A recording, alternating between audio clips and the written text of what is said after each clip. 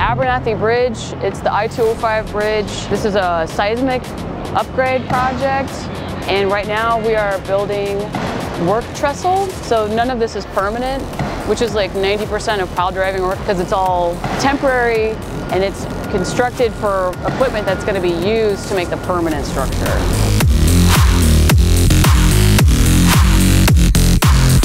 This is a massive job. I think this is the biggest job I've ever been on. We're doing a lot of cool stuff. We're playing with a lot of cool, weird things, and it's working a lot of hours with some really great people, doing a lot of big stuff. It's just fun. It's different. You know, at the end of the day, you go home and you feel good about it.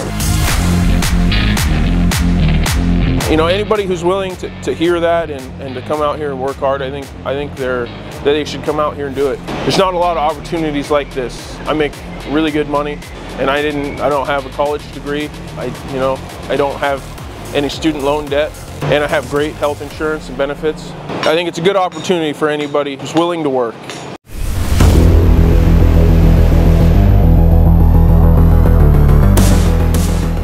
% of my entire career has been public infrastructure, and it just gives you this sense of like pride, because you're a part of the world in that way, and I like that. The only time I've been out of work since I joined the union is when I wanted to be out of work, take time and be with my family. Other than that, I've stayed busy. I didn't slow down once. I was still working overtime the whole time, you know. So I've never really wanted for work since I've been in the union. You got to be willing to sacrifice your time, and you got to be willing to work hard. And if you can't do that, you're not going to stay busy.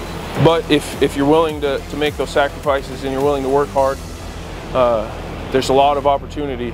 I don't know. I don't see myself doing anything else. I just really like that's what I've been doing for 11 years is infrastructure. Like, of course I would do it. That's what I do. I build bridges and I do reservoirs and big things, and that's what I do for a living. That's what I know how to do, this stuff.